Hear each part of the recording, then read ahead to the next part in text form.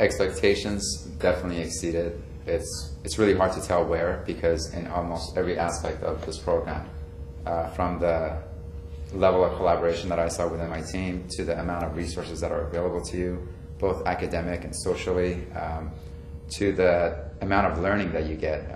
I mean, some of these classes really bombard you with cases and a lot of assignments, and it's up to you to be able to just pull through. So I think the program's rigorous.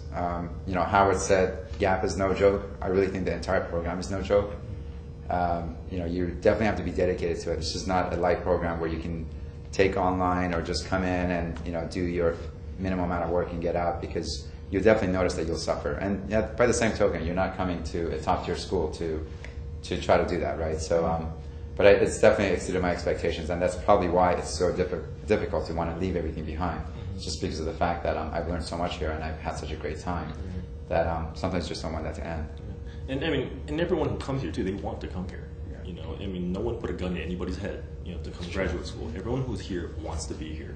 So we're here with a lot of like-minded people who want to get out of the program a lot of the same things that we want to get out of it. And so, you know, it makes it easy to work with everybody and, you know, kind of move in the same direction, you know, in a good way, you know, not in a groupthink kind of way, but, you know, in a very, you know, collaborative kind of way. I think definitely, you know, you're right, expectations are exceeded on so many different levels. For me, you know, kind of talking about this like-mindedness with all our classmates, I didn't appreciate that until, you know, a few months into the program, you know, realizing how much commitment everyone has to learning here. Because, you know, we talk about all the fun that we've had and all the things that we've done outside of school, but, you know, when we're here, we're learning. And, you know, there's so many things that we take outside of class that, you know, for me personally, I didn't even realize that I had taken away from all the sessions that we've had here. You know, I go up to my old boss and I talk to him about things, and, you know, suddenly he's thinking, wow, you know, you sound a little bit different, you know, what's going on here? So, oh, that's right, you're at Anderson. You know, so, I mean, those things come through, and I think it's part of being immersed in this kind of environment where everyone is committed to the learning process, from the students, the faculty, to the administrators. I mean, we're really very well taken care of here, and the administration really goes out of its way to make sure that we're taken care of. That's very true. Yeah, the administration for the PEMBA program definitely appreciates that a majority of us are working professionals, and that they'll take care of a lot of the things that, as a full-time student, you would have to deal with, standing in line for your books, things like that. And I didn't realize how easy it was, you know, drinks and snacks, you know, when you don't have time to grab food before you come to campus. Right. You know, you're just taken care of in ways that you don't realize when you go into the program. And I think that's one way that Anderson exceeded my expectations. Additionally, you know, like I said, I went to UCLA undergrad. I got my accounting minor from the Anderson School. And so I had an expectation about Anderson based off my undergrad experience and just in general, just business economics major in undergrad. And I think after 3 years here at Anderson, come to realize if you went to UCLA in the past and you're familiar with Anderson, the graduate aspects of Anderson School are completely different than undergrad. I mean, it's I think as an undergrad, you take a few classes, you have a little interaction with the professors. As a graduate student, the professors are so incredibly accessible, those that teach the FEMBA program. They understand what FEMBA is about. Right. You know, they're here in the evenings. There are professors that I know students have called at 1, 2 a.m. because they're stuck on a question, or they just have a question about a lecture, and, you know, their door is always open, you know, very, very accessible. And again, it's just, you know, you're going to get what you put into it. And I think, at least, I mean, I agree with you guys, just across the board, everything you touched on. In addition to that. You had a really good point, because to the professors, you're not just another face. They take the time to know who you are, what you do.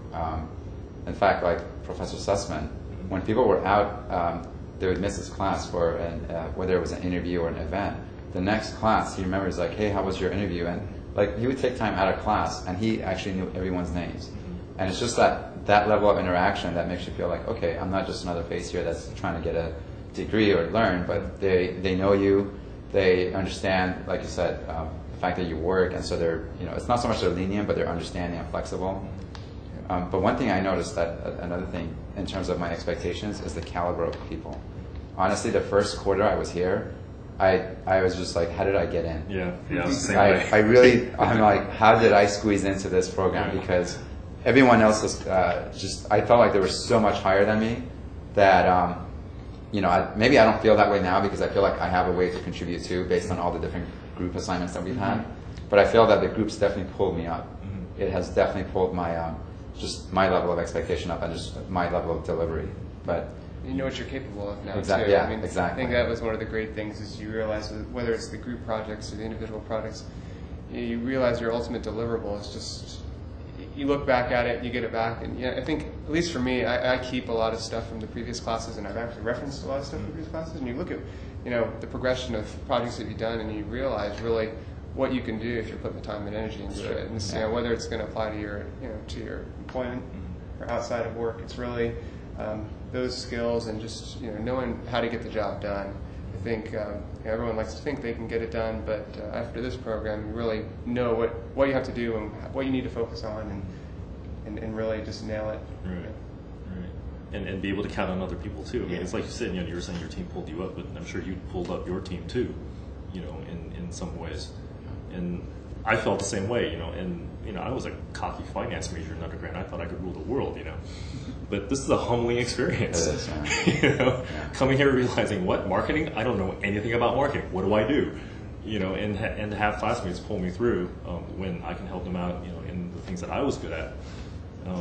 That was unexpected and a very pleasant, unexpected thing.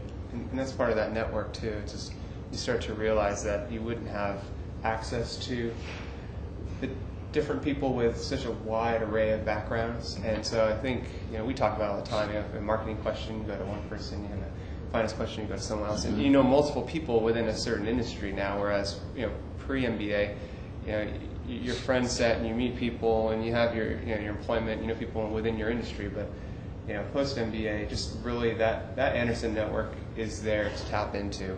And if you have a question about an industry you're not remotely involved with, you can pull it up on the database, ask a friend.